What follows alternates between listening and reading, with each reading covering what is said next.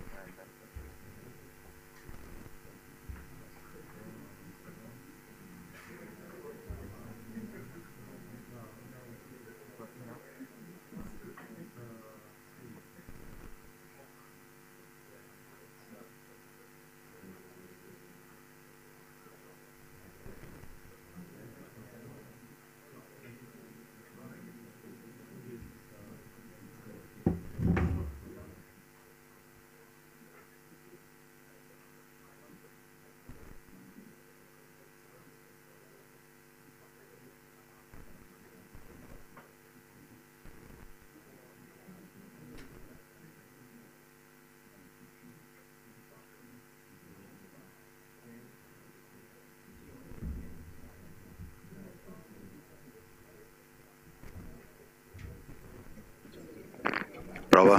Okay, fantastic. Oh, okay. Is that okay?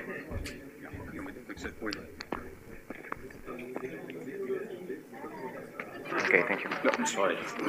That's fine. Yeah, it doesn't. Yeah, I will fix it otherwise. Is it okay? Okay. Okay, great. Thank you. Okay, so good afternoon to everybody. So here is basically the short summary of the previous lectures. I mean, essentially everything that I told you yesterday is written on the blackboard. So again, I remind you that I was considering the case of IID random variables, meaning independent and identically distributed random variables with some density P of x, okay? And I was looking for, I was mainly interested in x max, the largest values of the x size. And what I want to compute is basically the distribution of this guy in the large n limit. So I first made some heuristic arguments to evaluate the typical value mu n. That stage typical was not extremely precise, but I tried to convince you that this gives an estimate of the scale of either of x max or of its fluctuations.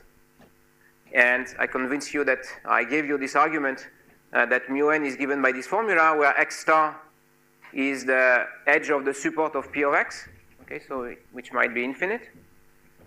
And then the second step was to really compute, to be more precise and to have access to the full distribution of x max. So namely here, its cumulative distribution, the probability that x max is less than m. And I showed you that there is a fairly explicit formula in this case, which is written there. And now, of course, we want to study the large n limit of this quantity. And I also explained to you that if I don't do anything, meaning if I just take the large n limit of this quantity, then I would just obtain a sort of theta function. Oh, I'm sorry. I fear that. Okay, let's try to do that maybe. Okay.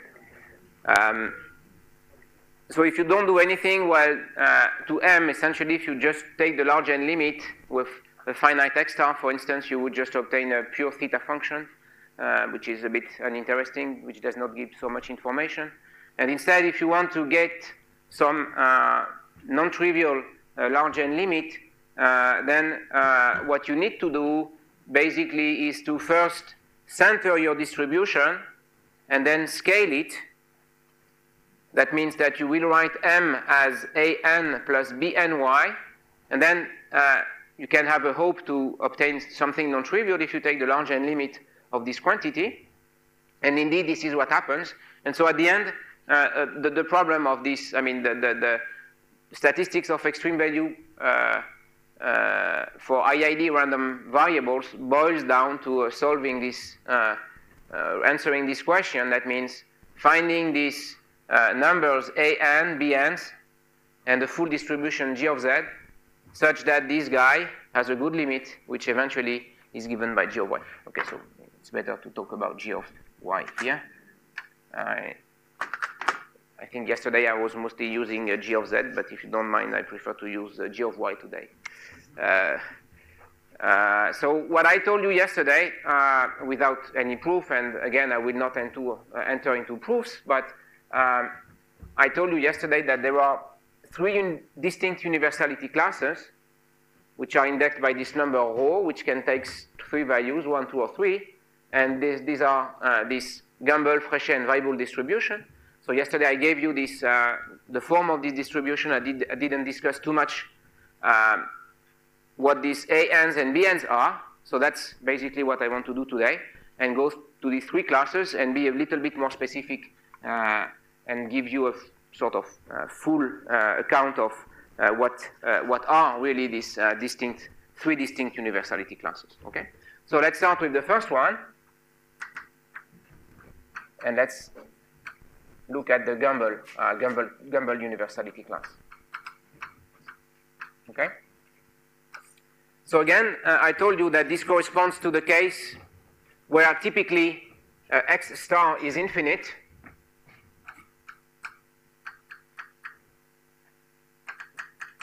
And P of x, so this PDF here, has decays, much faster than any power law. Okay, so that means typically an exponential decay. More generally, one could think about something like that, right? Minus x to some power alpha, for instance, okay, when x goes to infinity. Yeah. Typically means that there are exceptions. Yeah. Okay. So what I. For x star. So when x star is infinite, this is really these are the conditions. Now there is a subclass of cases where x star might be finite, and in that case, okay, probably I can just let me tell you, otherwise it will be too much confusing. So what is this case? So typically, suppose that you have a finite x star, and then P of x is extremely singular, and it is basically of that form. It's not of a power law type, and it's basically of that form. Okay. So just to be clear, in the case where there is a finite support, the typical universality class is instead Weibull, but Weibull corresponds to the case where it vanishes like a power law. So here it vanishes with this in this highly singular way. So in some sense, it's faster than any power law again in all the regimes. Okay. Fine. So yeah, sorry, this is the x star minus x. So in this case, we said, I already told you that G1 of y is just this double exponential, which is this Gumbel. Now this quantity is a CDF, right? It's a cumulative distribution. And if you want to know the PDF, the probability distribution is just, let me call it small g1 of y, and that's just d dy of g1 of y, right? And if you take the derivative of this quantity, then you see that there is just a pre-factor, which is just an exponential that comes here, and eventually the form is the following, right? So you see that essentially, if you look at this distribution, on the right side, so if I would like to plot it, if I would like to plot g1 of y, let me plot this function here. I'm not sure. Here you don't see anything already? No, okay.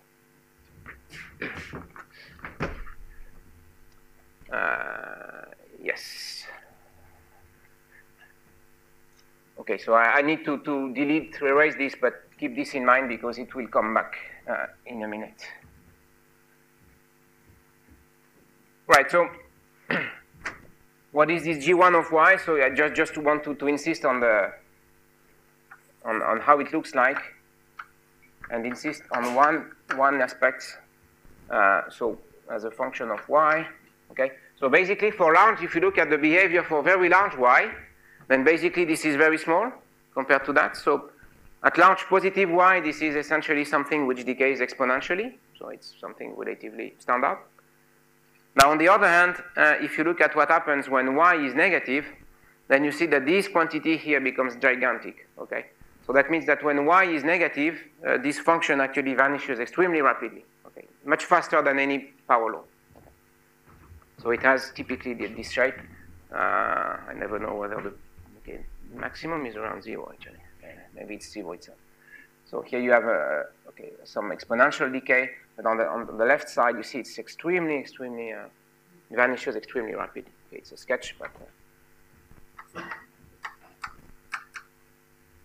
now here I just want to insist, and this is basically, you see, this is something that, so if I want to write it, so you have this term here, but then in terms of, so you see it's something that decays extremely fast.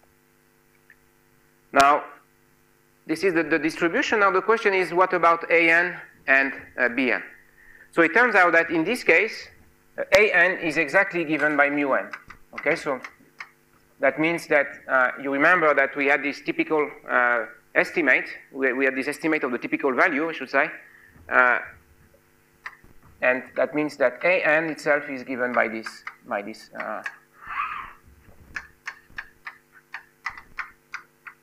function here, right? So the mu n that we had before is precisely this AN. Yeah.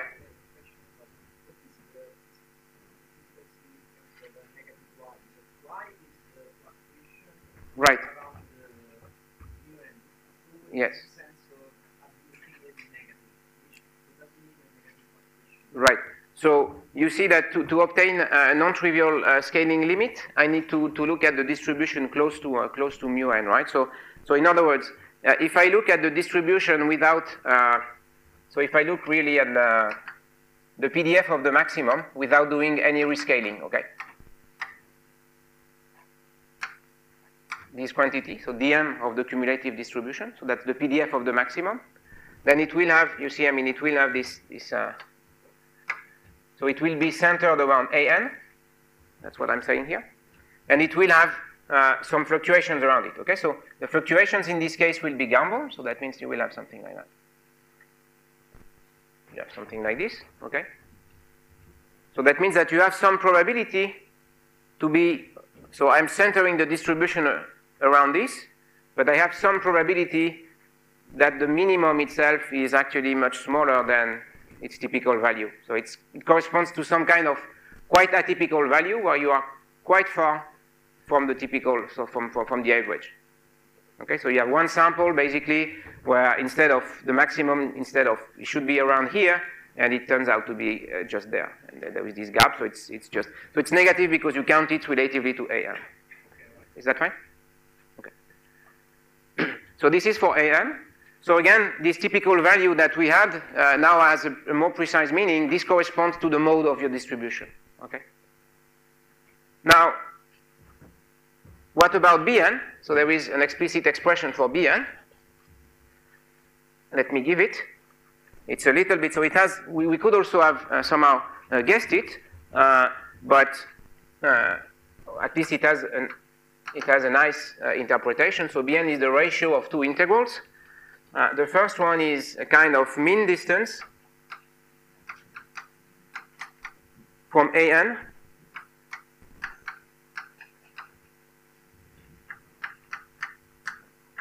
and then you divide it by AN to plus infinity dx p of x.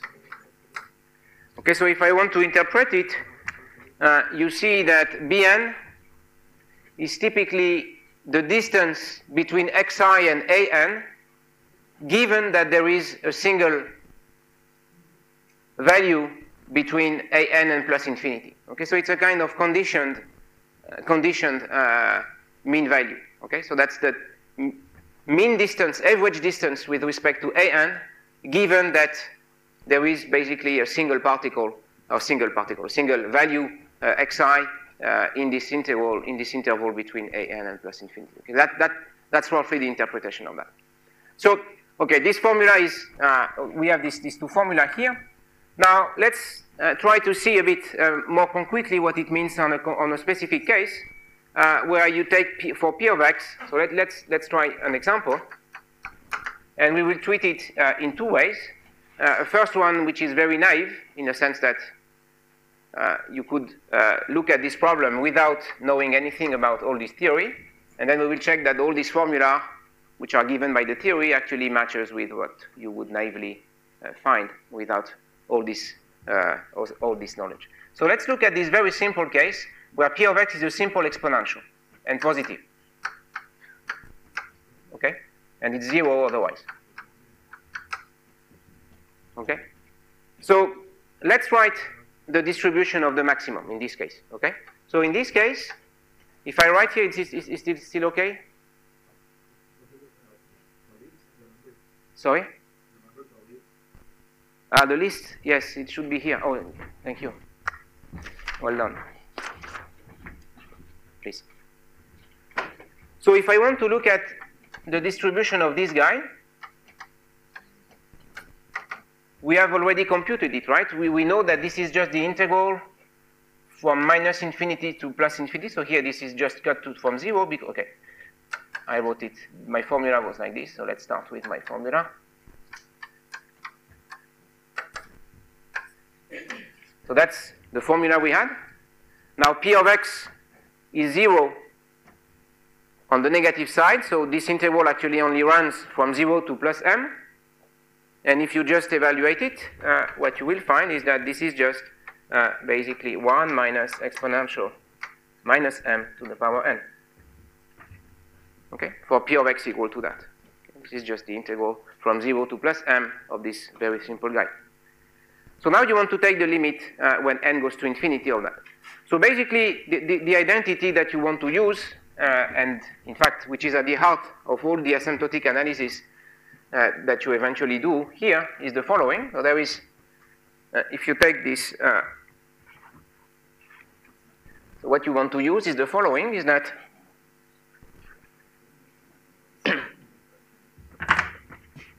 so we want to use this simple identity, which is that if you look at the limit when n goes to infinity of 1 minus alpha over n to the power n, okay, well, you probably know that this is equal to exponential minus alpha. Okay? So, given the form that I have here, you see, I mean, it's quite tempting to use this because I want to look at the large n limit of this. And the claim is that I want to use that formula. So, of course, it's not exactly of that form, but okay, I can just rewrite it in the following way,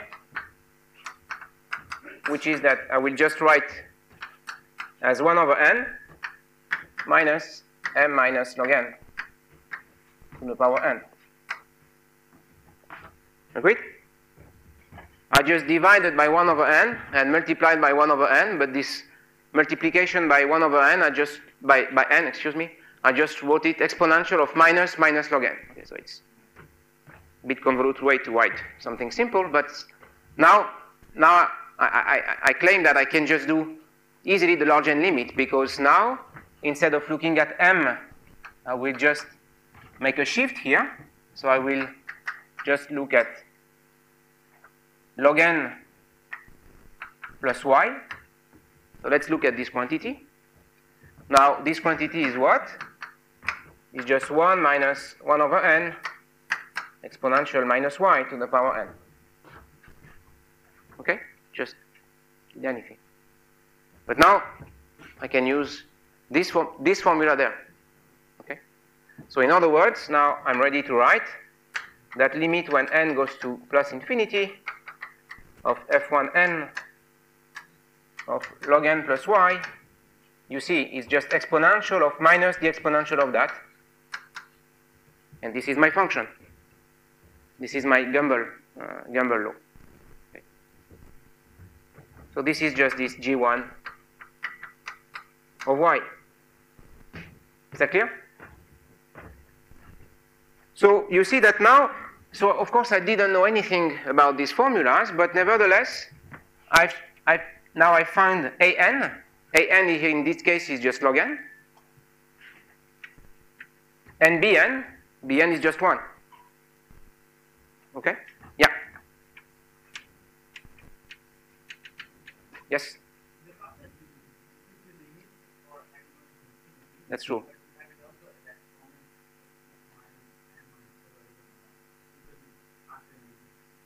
Sure. Yeah, absolutely. So that's what I was somehow trying to say in words yesterday, which I can now demonstrate more precisely with formulas. Indeed, if you take this formula here and take the large n limit, as you say, I mean, it's a bit pointless. But what I need to do is to first center my variable and eventually rescale it. So instead of looking at m, I'm looking at a new variable, which I called before an plus bny. So here it's just m equal log n plus y, right? And now here you see, I mean, there is no more ambiguity. You agree that on that formula? I agree that here, taking the large n limit of this doesn't mean anything, or at least, although here, it's quite clear what you would obtain. So it's really what I meant yesterday is that if you don't do anything to this variable m, you won't obtain any relevant results, okay? So you really need to this shift, to make this shift and eventually this rescaling. That means look at f1n of an plus bny. Here an is log n, bn is 1, and you just eventually take the large n limit, and that's what you get. Okay? So now we can check. So here you see, I mean, you can do this computation without knowing anything about this nice formalism. Okay? So now I just want to check that if you apply this formula, then you indeed find an equal log n and bn equal 1. Okay? That's pretty simple in this case, so let's try to do it. So it's a check now. It's a check of this formula. So how does it work? Well, in fact, the log n, you remember we already computed it yesterday because we already computed mu n. Let's redo it again, but so now we can check with the formula.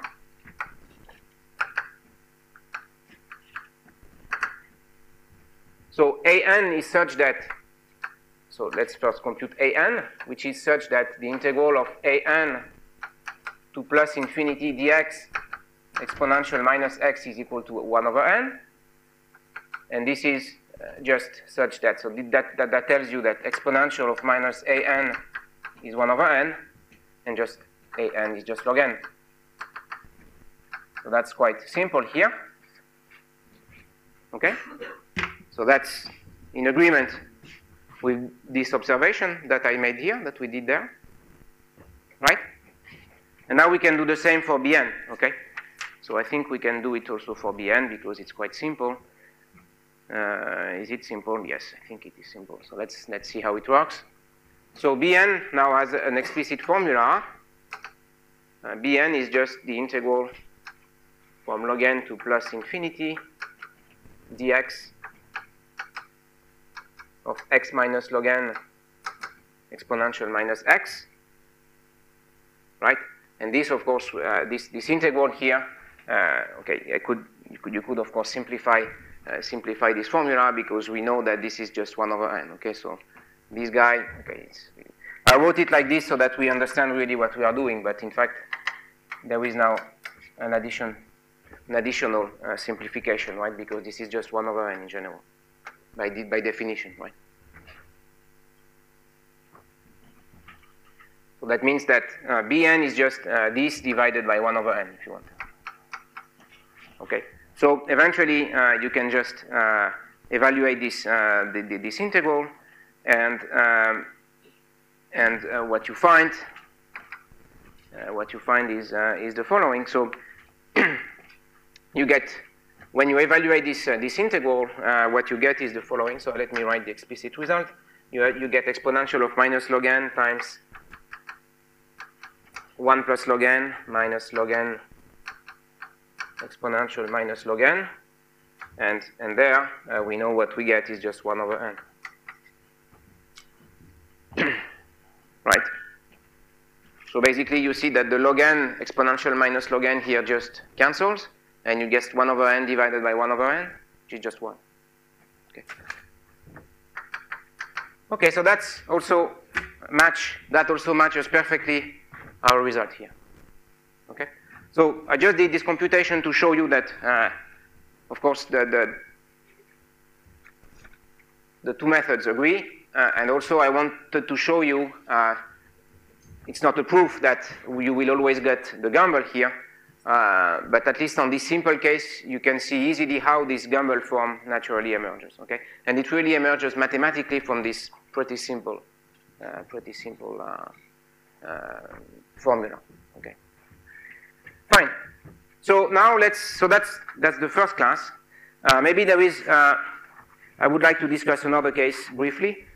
Yesterday I didn't have time to discuss too much the Gaussian case, and I think you should do that. You will do that in the during the class. But I just want to mention the nice application of what happens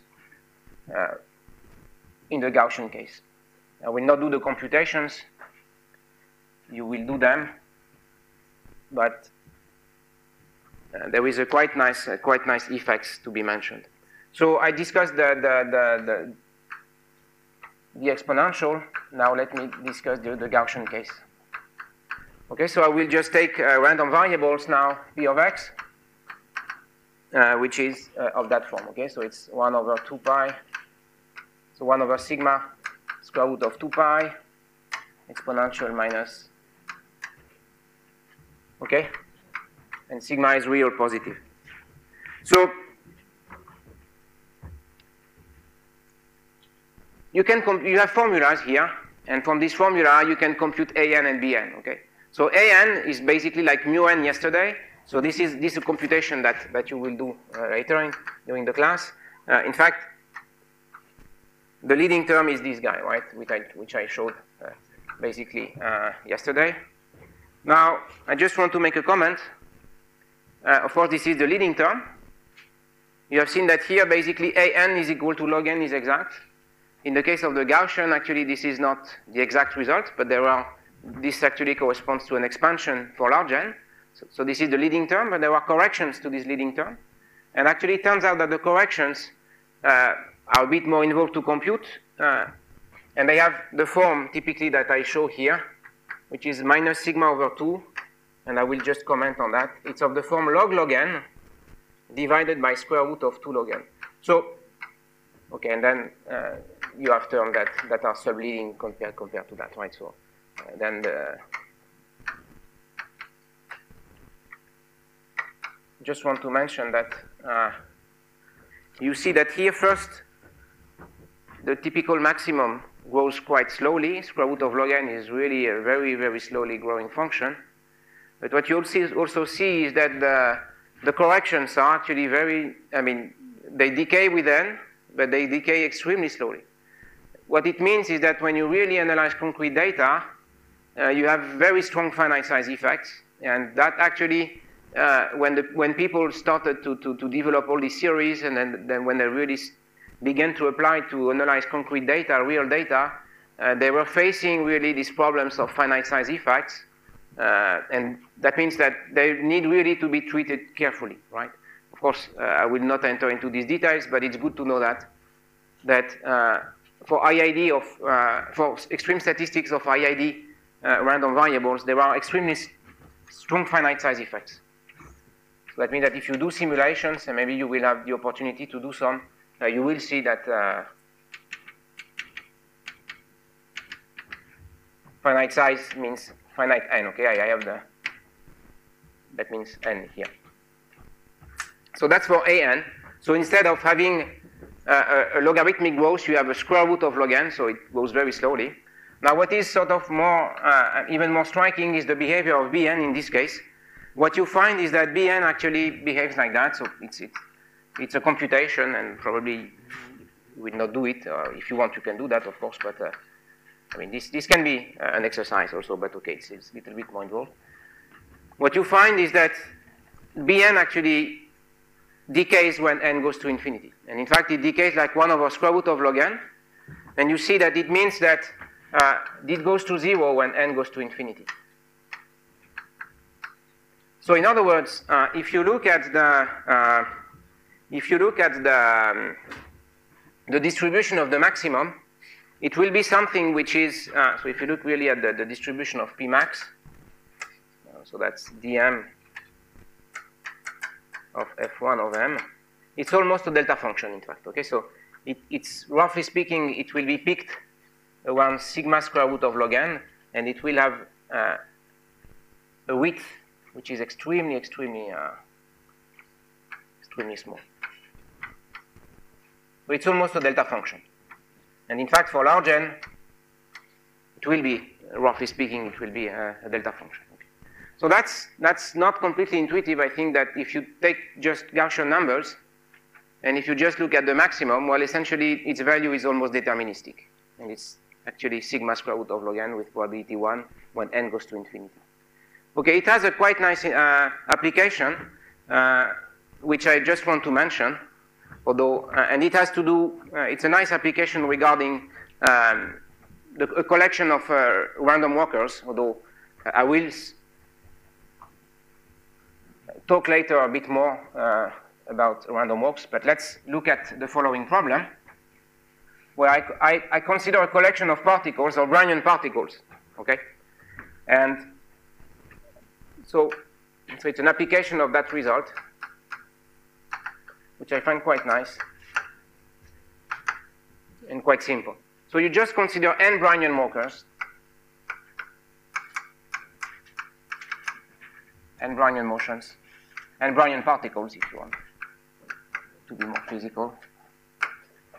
And you suppose, I suppose that, so they, okay, let me just denote it by xi of t, and such that they all start at 0 at the same point, just to make at initial time, they are all sitting at the same position, okay? So, and I'm just doing that. So I'm looking at this. So they are all starting at the same position, okay? And so they will do something like that, right? They can cross, of course.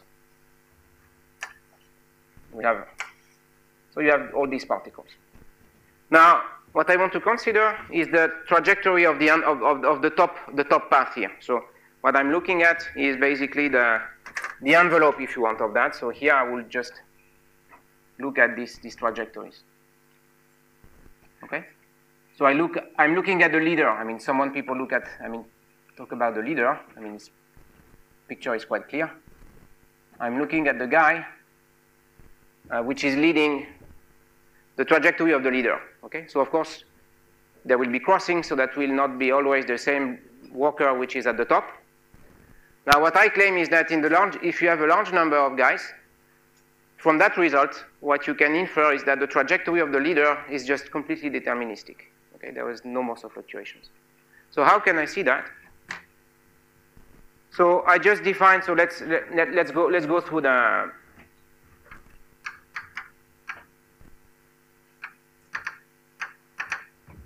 Yeah.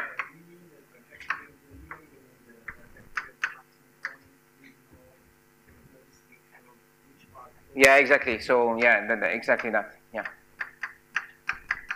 So I define this guy, x lead of t. So it's not a particle, if you want, but at any time t, this is the max. Okay. So indeed, the label of this leader, sometimes will be the walker number 12, sometimes it will be walker number 13, sometimes number 1, sometimes number 99. But it's, okay, I don't like too much this color because I cannot see it very well, but it's this one, okay? So indeed, there will be some change at the lead. But I always focus on this guy. Okay? So it's quite natural question in many problems, right? I mean, you have a large number of walkers, of particles, whatever, pedestrians, whatever, and you want to look at the trajectory of the leader. So I want to look at the max of this guy. Now, these are Brownian motions, okay? So all these Brownian motions, you see, that means that if I look at a given time t, okay, so let's look at a given time t.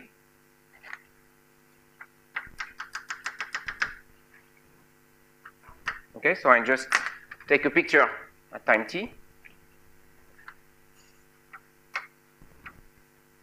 Okay, and I look at the statistics of these guys. Now, so of course they are independent, okay? These Brownian particles are just independent. So if I want to say, if I look at time t, suppose that I want to look at the distribution of x lead, this is just the maximum of independent Brownian motions, okay? Now, these Brownian motions, all of them actually, if I look at the distribution of the PDF of xi's, these are Gaussians, okay?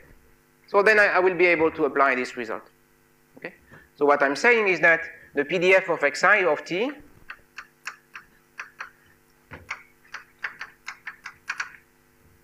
is basically, I mean, this is exactly what I was writing here, so maybe I can just explicitly write it. So it's a Gaussian, okay? So it will be P of x and t. It depends on t now. And it will have this form. So it will be sigma of t square root of 2 pi exponential of minus x squared divided by 2 sigma square. And now sigma square for Brownian motion, okay, so I forgot to give one characteristics, is that all these Brownian particles, they have a diffusion coefficient d, the same one. I suppose that they have the same diffusion coefficient. And then the sigma square that I have here, this sigma square is just 2 dt. Sigma square of t is just 2 dt, right? This is just the mean square displacement of the Brownian motion. Okay? So now you see, I mean, you can just apply this formula here, all this, what is written here, but replacing sigma by square root of 2 dt. Okay? And you see again, because of this sort of concentration of measure that I depicted here, what is happening is that the maximum is essentially a delta function. Okay? So that means that when n is large, the maximum is, so from that result here, what we know is that, so for large n, so what we see is that the leader, x lead of t, which is the maximum here, so which identifies here with the maximum, so it will have a typical value, so it will be typically of this form, so which is sigma of t square root of 2 log n plus bn times a Gumbel random variable, okay? Now this bn is just this sigma of t divided by square root of 2 log n.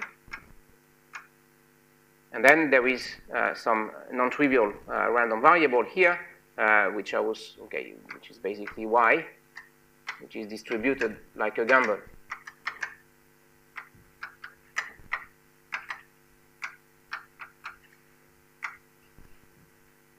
Okay? But in the large n limit, you see that this guy is going to 0. Okay? So that means that for large n, the leading term is obviously this one. And this one is just a number, just a deterministic value. Now sigma of t is what? We know it's just square root of 2 dt. So okay, let's go on. So that will just give something which is square root of 4 dt log n. Okay. So again, you see that this is of the form. I have an effective diffusion coefficient here. So that's square root of t times some effective square root of df, sorry. Effective diffusion coefficient, and this effective diffusion coefficient, you see that it's now proportional to log n. Okay, so you have actually, if you look at, right? So essentially what is happening, if you really look at this problem, if you look at the leader in the very large n limit, well, basically it's just something that goes like square root of t. In the large n limit, it will just be just square root of t. So it will be really deterministic. You will have very small fluctuations around it. And you can even predict the diffusion coefficient, which goes logarithmically with the number of particles. Okay, so that's quite nice application because it tells you that basically, if you look at this assembly of Brownian particles, when n is large, if you look at really at the border of it, yeah, so sure, I should. Here this is time, here this is the position. Then basically the envelope here is just deterministic. Okay. So that's one application, and that actually has nice application in some search problems, predator-prey dynamics, these kind of things. There are a series of nice papers by Sid Redner and co-workers, Paul Krapivsky, on this kind of things. Is that clear? Okay, so that's for the Gumbel case. Sorry. So now let's move to the other cases. I will be a little bit more brief on the other cases, but I hope you could see how it works. Yeah. Well, here indeed, I mean, large n means, well, you cannot really, okay, strictly speaking, when n is very large, everything goes to infinity. So if you want to have a well-defined large n limit, you need to rescale the things properly. Yeah. Well, it's clear, I mean, right? I mean, if n is very large, then you will occupy a very, so one thing that you can, maybe we can see this later. One way to give a meaning to when you want to take a Brownian, when you want to take some thermodynamic limit starting from this kind of single particle models, would be the following. Well, just a side remark, but one way to have a non-trivial large n limit is to look at the following. So, and we will encounter this problem a bit later. So, for instance, you can say the following. So there they all started from the same point. And already when n is very large, this does not mean anything. So what you do is instead is that you take your particles, say between minus L plus 2 and plus L plus 2, and you put them randomly, uniformly. Okay? So you put n particles. And then you look at the limit when n is large, L is large at arrow with fixed density. Okay? So if you want to take a large n thermodynamic limit starting from this kind of model, that's the procedure that you have to take. Okay. So that would be the thermodynamic limit of this model if you want to have something non-trivial. We will see, actually, maybe not today, but probably tomorrow, such an example. And then you can apply the result. There is one thing if you, in one caveat, if you do that, which is the following, which is that you still have, now if you take this model, so the question that is asking, that now we are looking at is that these Brownian walkers, they are all, there will still be Gaussians, okay? Since they don't start from the same point, they won't be identical, okay? So that means that instead of being exponential of minus x squared over 2 sigma squared, this will be minus x minus xi0. Okay, so it's slightly different from what I said before, because this is a case where you have independent random variables but not identical. Still, you can do things, and I will show an example how you can do something interesting by such a method, probably tomorrow or the day after. But that's true that in this model that I discussed, if you take blindly the large n limit, everything blows up. But still, this is nice to remind that, and I think it's not completely intuitive, that the top path is actually completely deterministic. Okay, so now let's move on to the second class, which is a Schehr universality class, which corresponds to the case where you have a power law decay of the parent distribution, okay? So here also you can actually work out quite simple examples, but so I'm not sure I want to cover a lot of examples actually there, and there is already one that we saw, so yeah, I will not, I will be quite brief here, but still. Okay, so this is the Schehr, and this corresponds to rho equal to Okay, so yesterday I told you that this corresponds to the case where x star is infinite. And now this is the only case. I mean, for Schehr, you need really to have x star infinite. And then in this case, P of x for large x has a power law, which is of the form, okay, just x to the power alpha minus 1 when x goes to plus infinity, and alpha, of course, is positive. Okay? So in this case, there exists an and bn.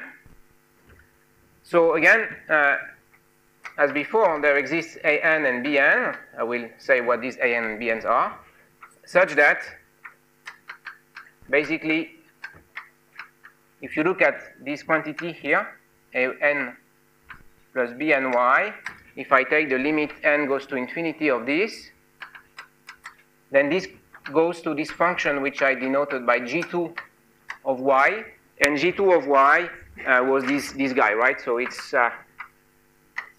basically exponential of minus y minus alpha when y is positive and is 0 otherwise. Okay? So now I need to tell you what these an and bn's are. So in this case, an is 0, fairly simple. And what is bn? Now bn is precisely mu n in this case. Okay? So bn, so again, in that case, you again see that the mu n, the estimate that we had, the mu n that we estimated before gives you the order 0, if you want, of the estimate of the maximum. Before, the order 0 was an, which is non-trivial. Now here, an is 0, so the first non-trivial number to know is bn, and bn turns out to be exactly mu n. Okay? So that means that this mu n, I remember u1, this is again this quantity. So one case that one can investigate is the Cauchy case that we discussed yesterday, which was also mentioned this morning in the lecture, morning lecture. So if I take, so that's an example. Okay, usually one take this one because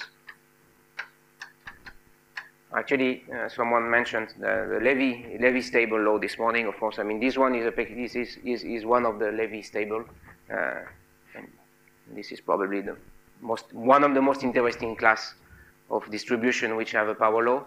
And this is okay. This corresponds to basically in this case, this corresponds to alpha equal 1. Okay.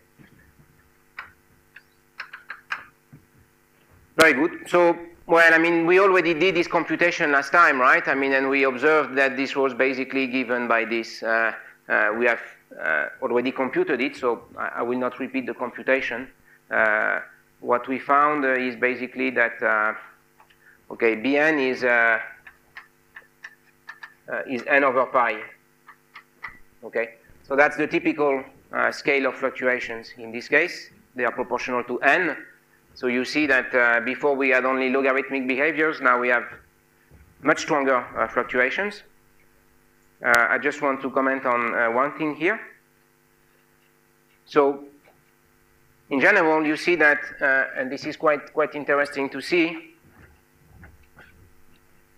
So if you look at the,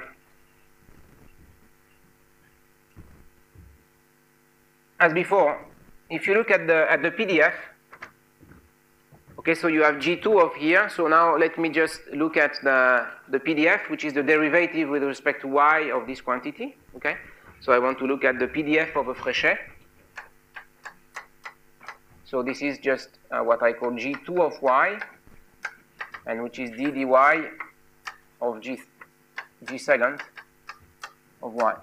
Then you see that it has, I mean, it's very simple to take if you differentiate it, you obtain alpha divided by y to the power 1 plus alpha, exponential minus, and y is positive. Okay? So in 0, there is no problem, right? I mean, this is diverging, but this is actually going to 0 much faster. Okay? So that's something that goes, so if you plot this function, you will see that it vanishes very rapidly close to 0. So it has this kind of shape. And then if you look at the large y limit, so when y goes I mean, y is very large, then basically this is 1, okay? And what you recover is a power law, okay? And quite interestingly, this power law, so this is G2 of y as a function of y, and if you look at the leading behavior here, is alpha y1 plus alpha. And what is quite interesting is that this power law behavior is exactly the same as the parent distribution. Okay? And this is not a coincidence. The main reason for that is that when you look at the collection of, when you look at the maximum among a heavy-tailed distribution, what is happening is that basically the distribution it's always dominated by one single guy, and this single guy will have the same power law of this guy. Okay, so that's quite nice to notice that is that this power here is just the same as the parent distribution. Yeah. Yeah. Yeah.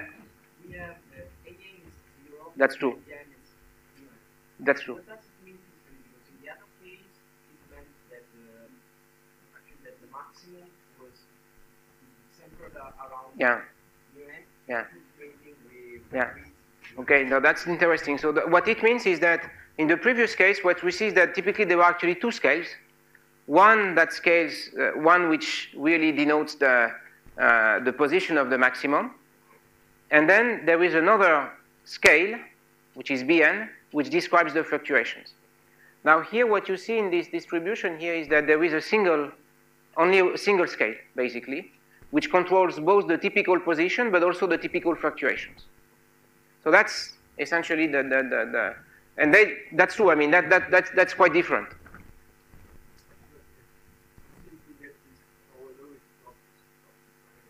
That's true. Yeah, that's of course linked to that. That's true. Is that okay? So that's an interesting remark, I think, to keep in mind. And I guess that will be basically the same. I mean, the only thing that I want to say about this guy. In fact, in this case, there is no real simple case that you can work out easily as I did before for the exponential case. And I will just move to the third case, which is the Weibull case. So in this case, you cannot get anywhere. You can never get UN as a value of the maximum. No, in this case, mu n is only describes the typical scale of your. So you see, I mean that. Well, initially I was describing this mu n as something typical. I mean, so whatever it means.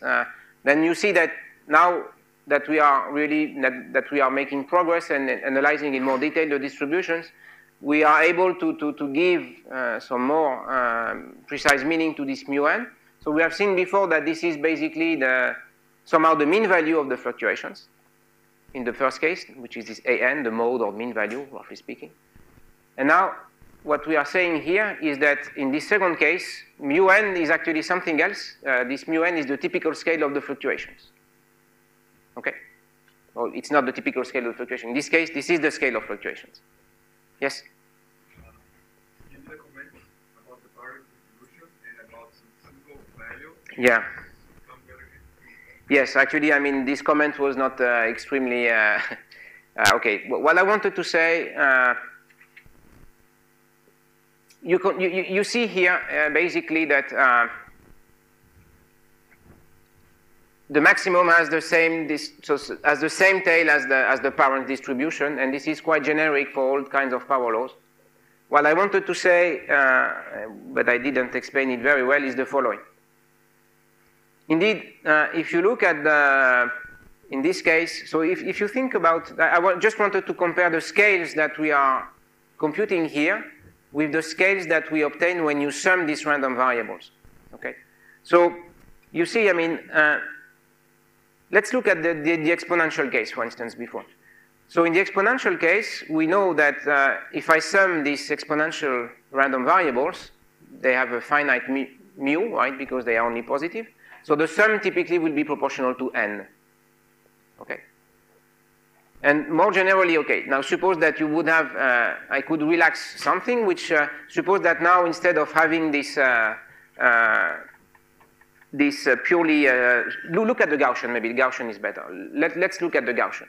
So you sum your Gaussian random variables, they are of mean 0, but the typical sum will be of order square root of n, okay? Now, the maximum actually that you obtain in this case is of order square root of log n, okay? So that means that for Gaussian random variables, the scale of the sum and the scale of the maximum has just nothing to do. That means that the sum is really built from a large number of random variables, okay? Because if you just take the maximum, you could say, okay, if I take a large number of random variables, basically I am dominated by a few ones. Obviously, this is not true for Gaussians, right? Because if you add a few random variables which are of order square root of log n, there will be of order square root of log n, and there will be never of order square root of n. There is a very large gap. Now, in this case, if you take this Schehr distribution, if you look at the sum actually will be of order n. And n here is basically of the same order as the maximum, okay? Because we see that the maximum is of order n, the sum will be of order, also of order n. And the same holds for alpha here, for generic alpha smaller than 2, okay? If alpha is smaller than 2, the sum will be of order n to the power 1 over alpha, and the maximum will be also of the same order. So that clearly means that in these cases, the sum is actually dominated by 1 or 2 guys, because they are just of the same order. And the situation is quite different from the simple Gaussian case. Is that clear? I was a bit fast before, but that's what I meant. Okay, so that's a sort of demonstration of the common folklore that we hear sometimes, that when you take a large number of fat tails random variables, if you take the sum, then typically this would be dominated by a few ones. Here you can really show that explicitly. Okay?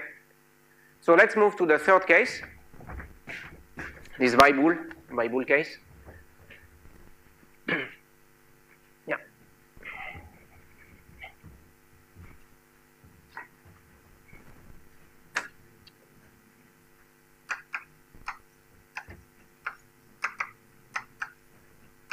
So that's rho equal to 3. So now in this case, we have x star, which is finite. Okay, so that's what I was depicting yesterday. So if I look at P of x, so I don't care too much what happens far from x star, but there is a finite x star. Okay, so here it's very important that x star is finite, right? So that's really, and rho and the density here close to it vanishes as a power law. Okay, so it's not this essential singularity that I was describing before as exponential of 1 over blah, blah, blah. Now here, I have something which is x star minus x to say the power alpha minus 1. Okay, so this is one case that, so for instance, alpha equal 1 is just the uniform distribution. Okay, so in this case, I told you that there exists an and bn. So, I mean, okay, such that,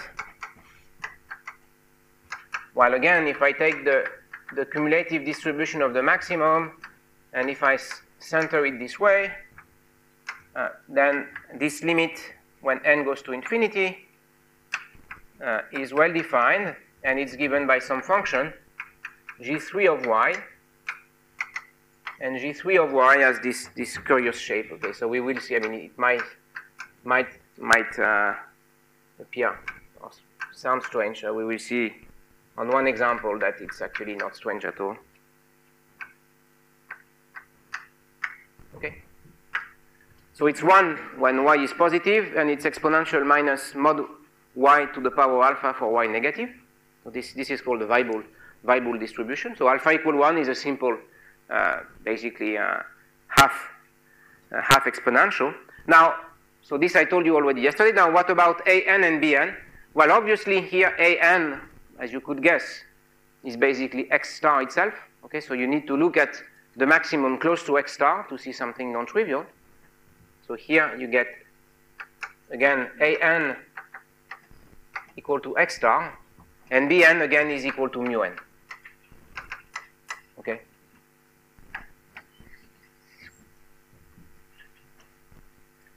So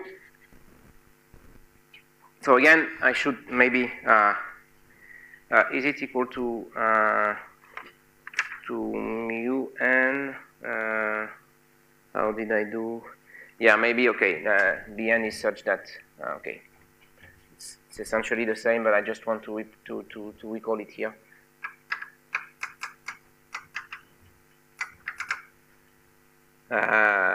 It's not exactly is 1 minus mu n. So it's defined in the same way, but okay. Bn is defined like this, so is X star and X star minus Bn. So it's basically related to mu n, but not quite, not exactly the same. Okay, so mu n is equal to X star minus Bn. Okay, so that's. But again, you obtain Bn exactly as we did before. So Bn is such that there is typically one values in the interval X star minus Bn X star. Okay, so it's related to mu n. It's basically X star minus. Let's write it explicitly. In fact, in this case, we get that mu n is X star minus Bn.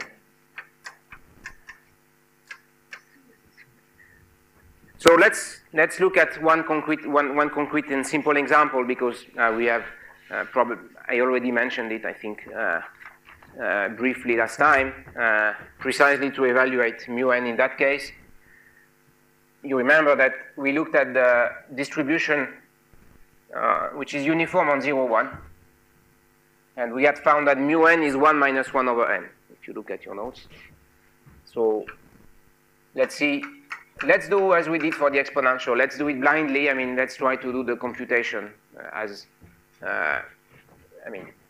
in a very simple way. So I will just take this P of x, which is basically 1 if x is in between 0 and 1 and is 0 otherwise. Okay? And I want to compute again the same quantity, right?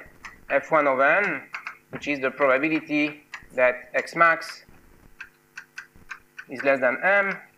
And obviously here, this is what? This is, okay, so 2 cases. First, maybe suppose that m is larger than 1. If m is larger than 1, then this probability is 1, okay, because all the values are bounded by 1, so the probability that the maximum is less than 100 obviously is 1.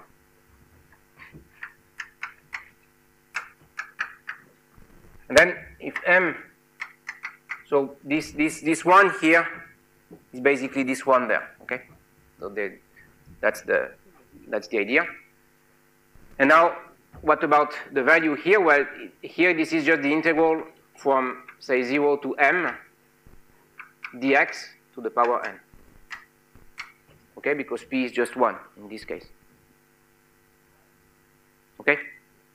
So, okay, let's just look at the case now, m smaller than 1, and then you see immediately that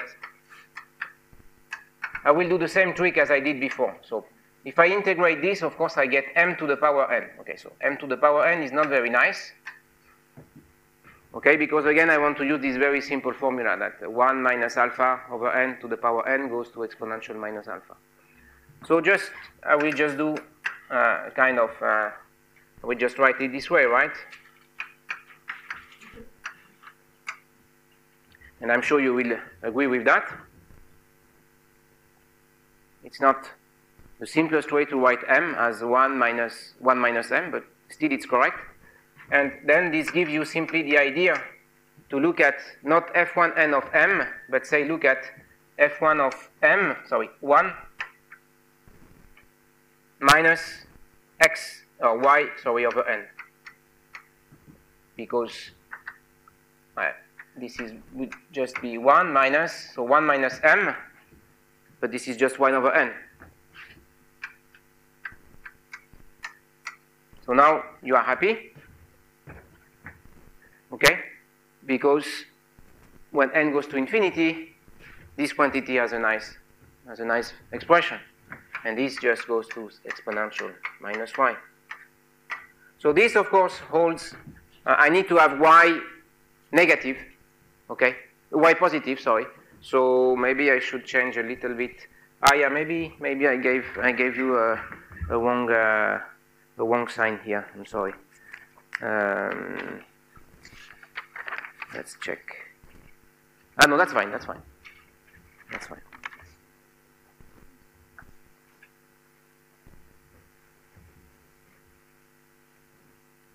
Okay, so another way, maybe I should, so instead of doing that, sorry, so let me do it this way so that I can just, because otherwise it will be a bit weird. So let's do it this way. So if I write the things like that, of course, y has to be negative, okay, because otherwise it's 1. So this is just this if y is negative, and obviously this is just 1 if y is positive. Okay, so what I'm claiming is that now on this formula, I have everything that I said there. Okay, so this is G3 of y for alpha equal 1, okay, because I have, this is 1 indeed if y is positive, so this is this guy. And this is just exponential of minus mod y, which is indeed the case. Exponential of plus y is just exponential of minus mod y because y is negative. So that's my function g3 of y. Now, I also immediately check that x star here is 1. So I just check the fact that an is equal to x star. Okay? And you can immediately check also that bn has to be equal to 1 over n, because if you just put p of x is equal to 1, you integrate this integral from x star minus bn to x star. This is just bn, and you immediately obtain bn equal 1 over n. There is no computation. Is that okay? So this is another case, you see, where you can apply this nice, you can apply this, again, you see the same trick appears, and you can just check the formula. Okay, so that more or less, yeah. Okay, there is something that I would like maybe to cover to finish, which is the generalization to the case maximum, because it's pretty nice and it's not, okay, you will not see very often this computation.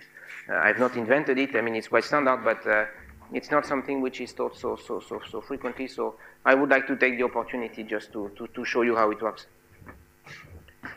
So, yeah. For a function, which is a distribution function, which is monotonically increasing. Right. In which case is... you mean, yeah, so it's, okay, so... With a finite. Yeah. So if you go to, so if it goes to some constant, for instance, you mean? If you go to some constant, that's basically alpha equal 1. That's just like the step. Okay, so suppose that you arrive at some finite value, then this will be, this corresponds to alpha equal 1. Okay, so finite value.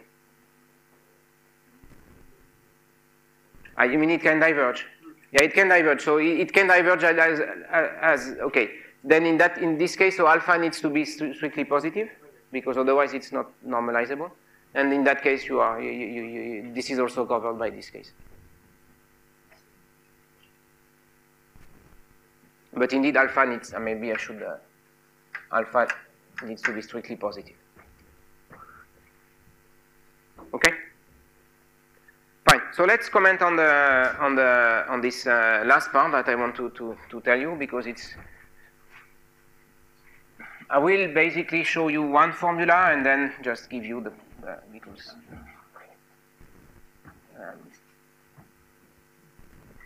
so this was for the first maximum. Okay. Now I would like to generalize this to the case maximum.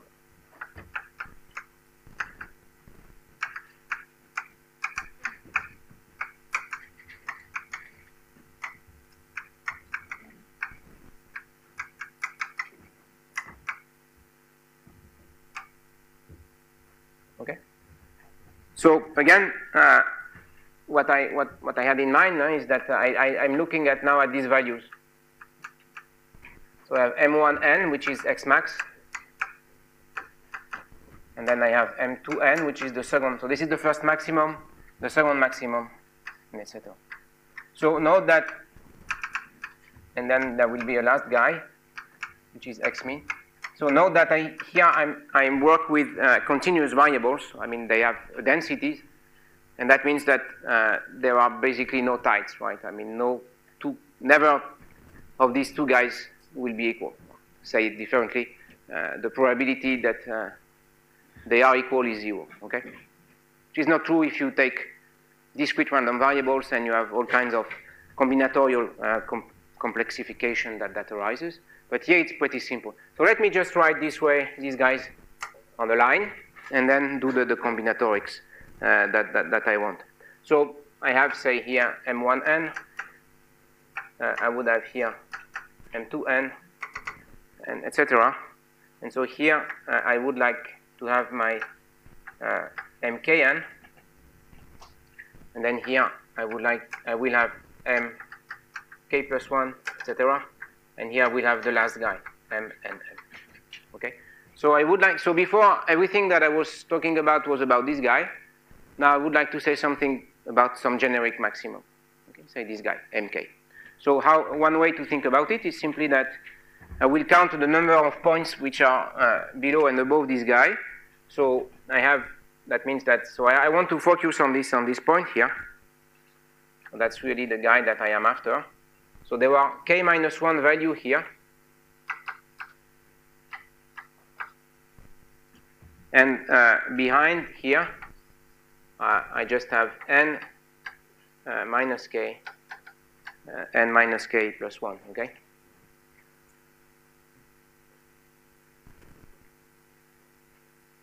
Is that okay? Yeah. So, except that I should take this guy. Now, so I have n points. Now what I want to compute is this probability, okay? So let me introduce this more complicated object, if you want. I want to have that fkn, which is fkn of m, which will be the probability that mkn is smaller than m. Okay? So mkn, so suppose that you have, so it needs, so it has to be smaller than m. So there are several possibilities such that this is true. The first possibility is that all of them are below the value m. Okay? But there is another possibility, which would be that there is the first maximum, which is above m, and all of them are just all the rest of the points, basically the k minus 1, k minus 2 in that case, will be below m. Or I could have the possibility that these two guys are above m, but the rest up to mkn are smaller than m, and etc. So that translates into the following sum of probabilities. So the first term is the probability that, again, all the points are below m, right? So let me just write it this way. So that's just the probability for minus infinity to m dx p of x to the power n. But now, again, there could be an additional probabilities, which are the case where basically m is there. So in this case, that corresponds, okay, maybe it's not. This corresponds to the case where m is roughly here, and they are all sit below m. Now, another configuration that will contribute is the following, where only one is below m, but all these guys here sit below m. Okay, so that's the following probability. I will have, so I have this probability dx p of x to the power n minus 1. And then I have one guy which is above. That means m to plus infinity dx p of x to the power 1. And then you see these random variables are just identically distributed and independent. So I have actually n ways of choosing this first guy. Okay, this first guy might be any one of these guys. So I have a factorial n here. So now I can just go a little bit below that. So the next types of configurations are such that only 2 guys are above M, and the rest is below. And so I will do the same here, basically. So that corresponds to such a case where I have a sum from minus infinity to M, d of x, p of x, sorry, n minus 2 this time, and 2 of them sit below. That means m's plus infinity, dx p of x, but now to a square. And now you see that I had to choose 2 xi's among n, and of course the pair is indistinguishable, so the number of such pairs is just n minus 1 over 2. Okay? And then you see how it works. Okay, so generically, eventually the formula that you can write, let me write it. So you will do that, and okay, the last term that you can do when you arrive here. So that's the last term that you get. So that means that you have k minus 1, which are above m, but mk has to be below. Okay, and that's the last sets of configuration. So let's write it explicitly. So that would be minus infinity to m, d of x, p of x, to the power here. So I have k minus 1 points. And then there is a set, maybe you won't see it, to the power, sorry, so here this is n minus k minus 1, so this is n minus k plus 1, here you get k minus 1. And then you see again here I have to choose k minus 1 points among n, so this is just n choose k minus 1. Okay? That's fairly simple. A bit tedious to write, but fairly simple. Okay, so you can write it in a more compact way.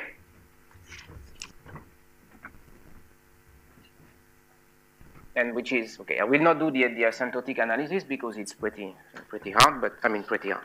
It's not very hard, but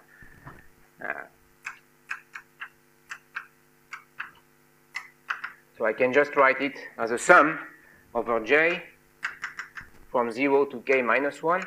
Okay, so that's basically counts the different terms here. So that will be j equals 0, j equals 1, etc. up to j equals k minus 1. So that means that I am counting the number of variables which are sitting above m. Either there are 0, or there might be 1, there might be 2, up to k minus 1. So this is that. There is a combinatorial factor here, nj, n choose j, sorry. And then I have this product here that you have. Okay, so let's write it. That's a quite useful formula. Might be useful sometimes. Okay.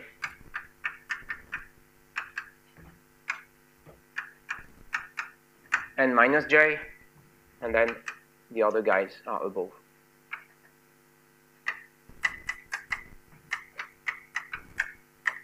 So if I have n minus j, then I have j. Okay, so that counts the number of guys which are above m, and that counts the number of guys which are below m. Okay, so again, now the question is, how do you do the large n analysis of this? Okay, of course it's slightly more complicated than we had before, but still it's doable. And in fact, the result is fairly simple. It's very nice, in fact.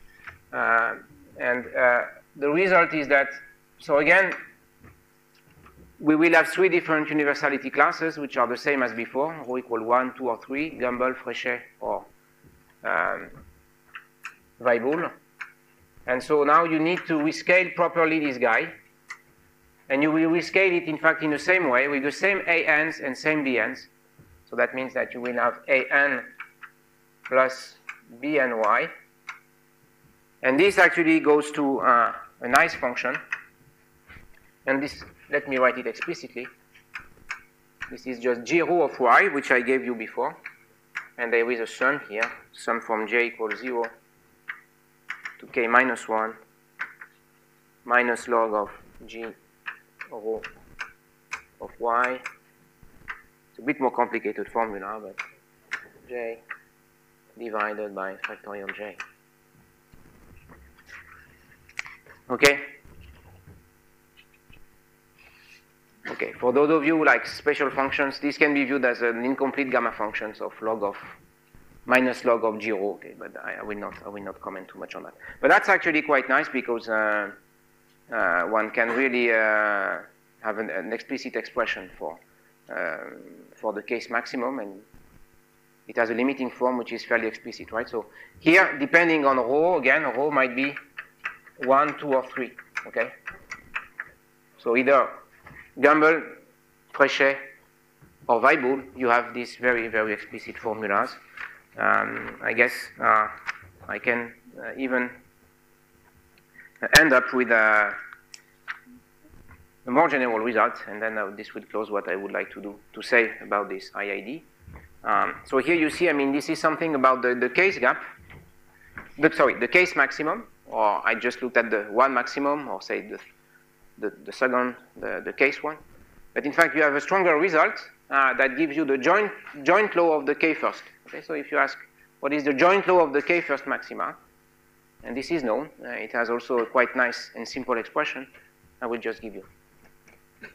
And that will be. So of course, it's the strongest result that I gave because it contains all the results that I've told you before.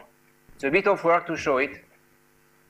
But it's nice to know that it exists because once you know it, essentially you can do many things about, I mean, essentially anything about the statistics of these extremes. Okay, so that's a more complete, so it's a more general result, if you want, about the joint law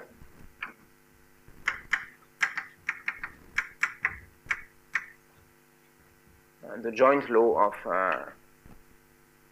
joint law of what? Of M1n, M2n,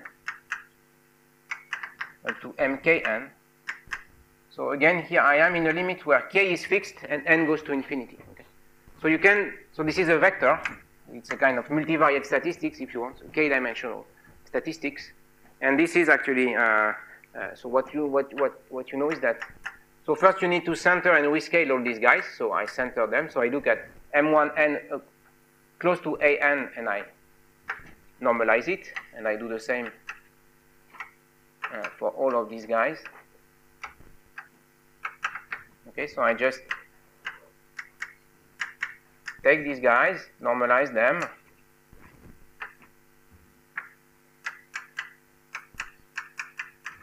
and when n goes to infinity, this goes to some limiting form, vectors, W1, W2, Wk.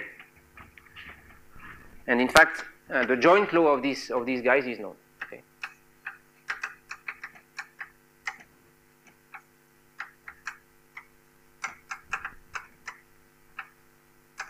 And what is it? Well, it looks like IID random variable, so it's a product measure. So it's G rho of Wk. It's not quite. And product from I equal to 1 to k of J prime Wi divided by G rho Wi. Okay, so that's a bit complicated formula. Not that much. You see, I mean, it has, so G rho prime is just the derivative of G rho, J rho, and rho is again 1, 2, 3. So you see, I mean, they have this product measure here. So that, yeah, I saw you. They look independent, but they are actually not quite independent because they need to be ordered. Okay. So they live in a,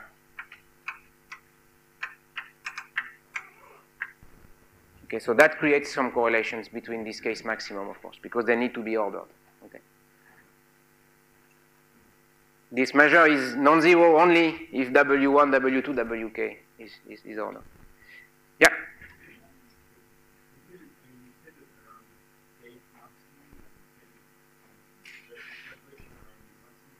Exactly. Yeah. Yeah, exactly. So that's what I meant by say. So I look at k finite, and I take n goes to infinity. Yeah.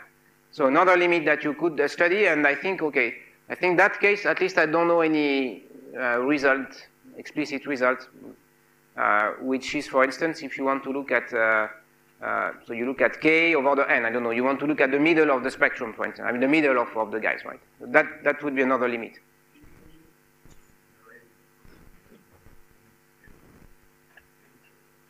To what?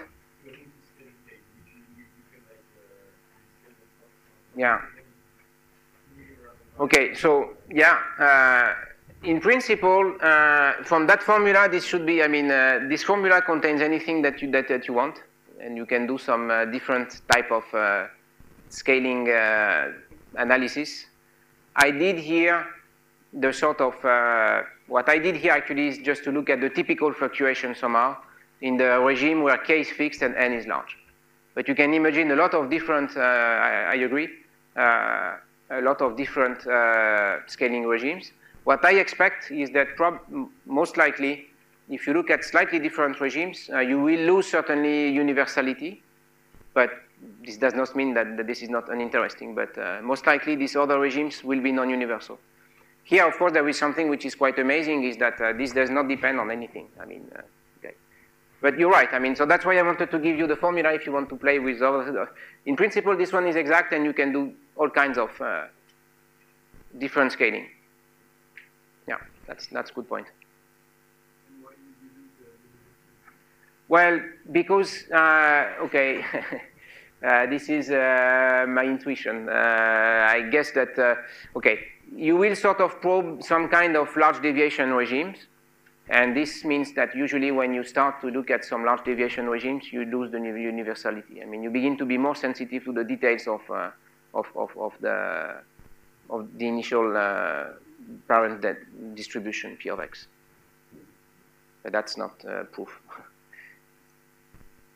Other questions? Okay, so, right, so that's basically everything that's what I wanted to tell you about the IID, I mean the extreme statistics of IID. We covered quite a, I mean, large subject at the end. And properties. And what I would like to do now, I think I still have like 15 minutes. So in the introduction yesterday, I sort of tried to show you, or convince you that okay, this IID case is very nice. I hope you could appreciate it. But nevertheless, most of the situations that you would encounter in statistical physics have to deal with correlations or correlated random variables. And so basically, one example that I will cover in the following is the case of random walks. The reason why I want to cover random walks is the fact that this is a quite strongly correlated system. But before doing this full analysis, I just still want to convince you that this IID case, that's true that I had this hypothesis, of course, that really I needed them to do all these computations. I really needed them to be IID, and that means really without any correlations between them.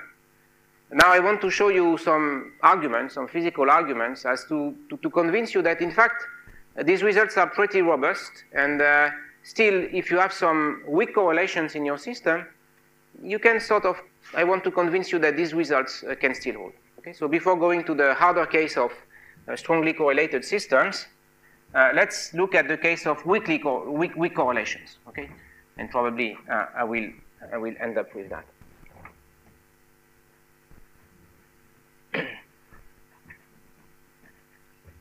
So again, the thing is, all these results, all these nice results, holds for IID.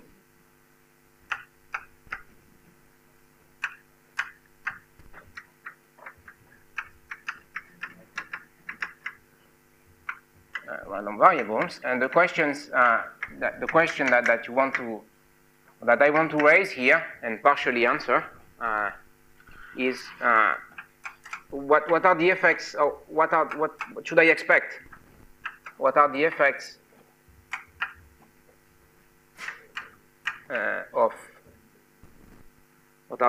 of correlations?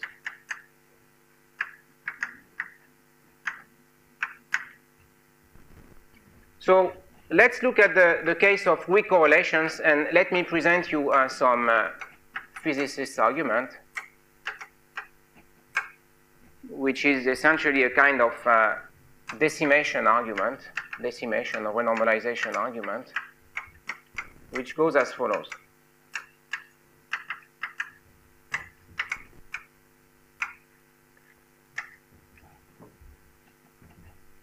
So let's consider the case. So to fix what do I mean by weak correlations? So I will consider the case where you have this. So I have in mind, for instance, that this xi's. So this index I represents some index in space. So that means that I have some value at site I. That might be a height, for instance. Okay. So here I would have x1. Here I would have x2, and here I would have x3. It can be negative. I would have x4, and etc. Okay, so in general, you would have some xi here. So what do I mean by weak correlation? So I have now in mind that I represents some site index. So by weak correlations, I mean, suppose that the correlations actually are decaying exponentially. Okay? So, in other words,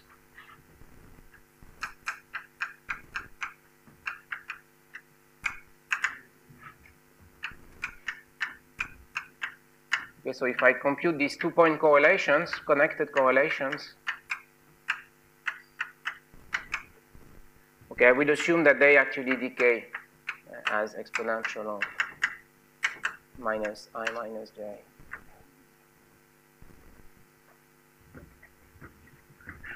Okay? So, what does it mean? Well, it means that essentially beyond the scale of order psi, beyond the length scale of order psi, you lose completely the correlations between your variables. So I will do some decimation or some renormalization in the real space, and I will just do the following. So I will have my variables here. So these are the i's. And so what I will do is basically to cut the system in blocks of size xi. So I'm doing some real space blocking or renormalization, if you want. So I have a size. So I have these blocks of size xi.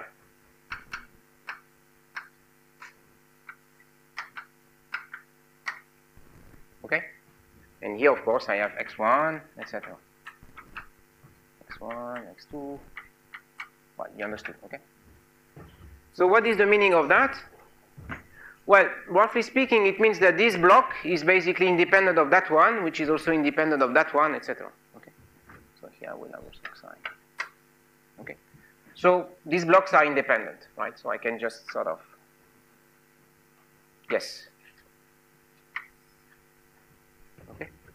So these blocks are independent, and essentially what it means is that, so these blocks are just independent.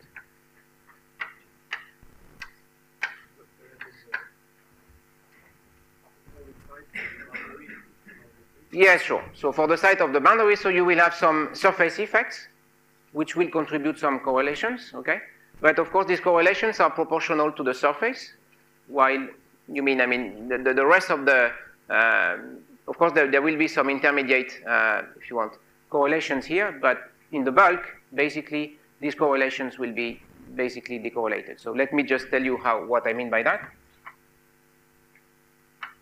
Well, first, I mean, the first thing is that the correlations between these guys is just, so here, if I have, imagine that you have a system in D dimensions. So typically, these correlations will be proportional to L to the power D minus 1. Okay, because these are surface effects. Okay, so there will be subleading in that sense, compared to the bulk. Okay. Yeah. Tell me.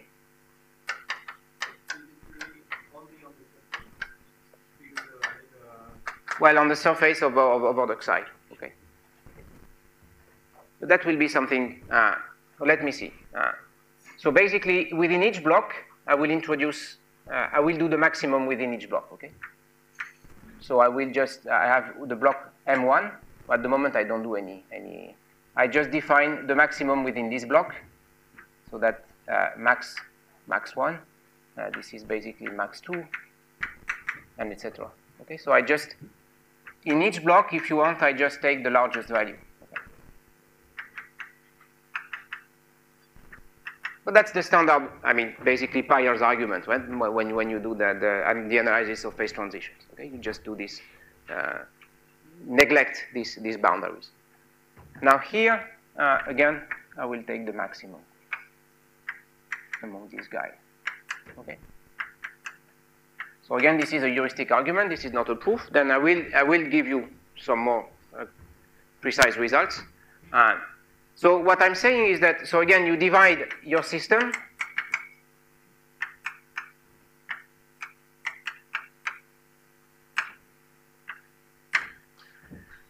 You divide your system in a certain number of blocks, n of Xi blocks, okay, which is still much bigger than 1. It's much bigger than 1 because Xi, of course, I mean, I'm saying that it has short-range correlation, so Xi is much smaller than the size of the system. So Xi is much smaller than n. And now the idea is basically to, I mean, the X max that I am after, I can just, again, write it as the max of this maximum within the blocks. Okay. Max of P for P ranging from 1 to n over Xi. Okay.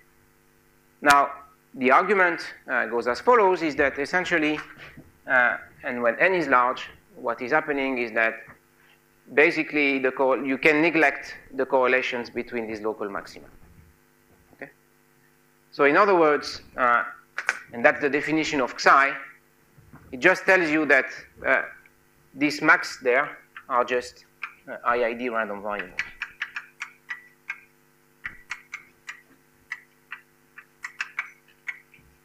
Okay. And so in this case, you see by this blocking procedure, assuming again that you can somehow neglect the correlations at the boundaries that you are mentioning, if you assume that, then indeed you are back basically to this IID random variables. Okay. So that suggests that this IID class is actually quite robust. And in fact, there are several cases that you can work out. In fact, this case essentially is a case that you can work it out explicitly. I mean, basically, this corresponds to a case of Ornstein-Uhlenbeck process, which you can solve exactly when you have exponential decay of correlations, and you can indeed show that in the large n limit, you will recover the result of IID random variables. So that suggests, okay, that it's not a proof again, but you are back to the extreme statistics for IID, and there is in fact a much stronger theorem, which is due to Bergman, which concerns the fact where, suppose that the Xi's are, just to show you, I mean, how strong it is, suppose that the Xi's are a Gaussian stationary process.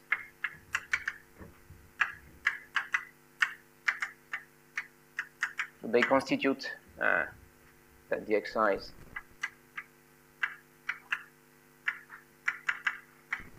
a Gaussian stationary process. That means that if you look at the distribution of the Xi's, they are just Gaussians.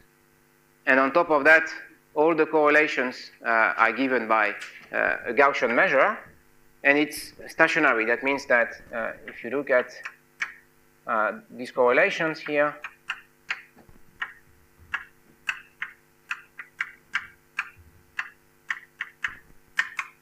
then this is only a function of I minus j.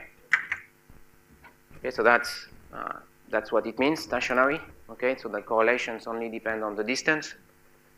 Now, I was considering the case where this decays as exponential, and I tried to argue by hand-waving arguments, I agree, that you end up with these IID random variables. Now, the theorem actually tells you that if the correlations, if C of n decays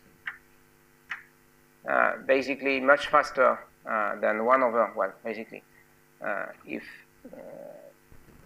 let's do it this way, if log n Cn goes to 0 when n goes to infinity, okay, so that means that if Cn decays slightly faster than 1 over log n, then you are back to this IID case. Okay. And the main reason is basically you are back to the, or basically X max.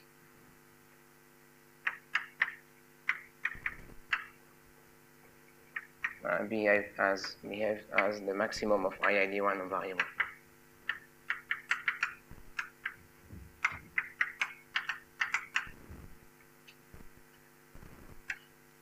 So that's actually this argument.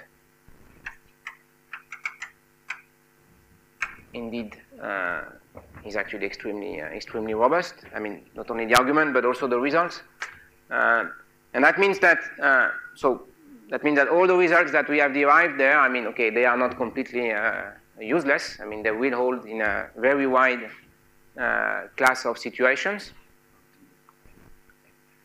Yeah, is it readable? Yeah, and what I'm saying here is that, yeah, it's not very well written. So if C of n times log n goes to 0, so that means that basically if C of n decays faster than 1 over log n, so 1 over log n is something that decays very slowly, then you are done. Okay, so that's quite nice, but nevertheless, in some cases this is not enough, and in what we'll see tomorrow is that in some interesting cases, namely the case of random walks, obviously we are not in this situation. I already mentioned it. I mean, the correlation there is growing, and so obviously this kind of argument cannot hold.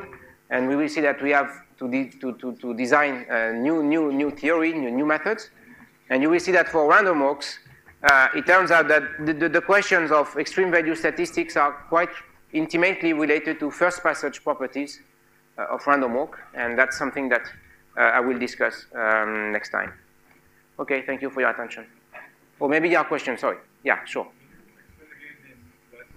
Yeah. This one, okay. So I defined briefly what a Gaussian stationary, is not defined, but do you know what a Gaussian stationary process is? Okay. So this is the correlation matrix, C of I minus j.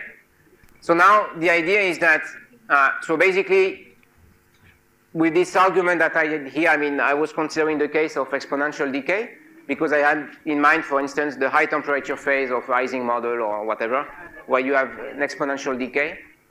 Now, it turns out that if the correlation C of n decays faster than 1 over log n, okay, so that's what it means, right? If log n times Cn goes to 0, that means that's log n times Cn, yes, okay. Is it okay? So that means that if C of n decays like 1 over log n, basically, or slightly faster than 1 over log n, then basically the statistics of X max in the large n limit, of course, will be given by the IID. Okay. This is, of course, for n goes to infinity. Okay. So this case, of course, I mean, this is quite hard to show, but there are actually some cases. I mean, for instance, if you want to convince you that this case holds, I mean, I could give you some references where you can do it for the Einstein-Uhlenbeck process, for instance, which has this exponential decay, and where you can work out explicitly the distribution and show that indeed it converges to this Gumbel law. Okay, now the question? Okay.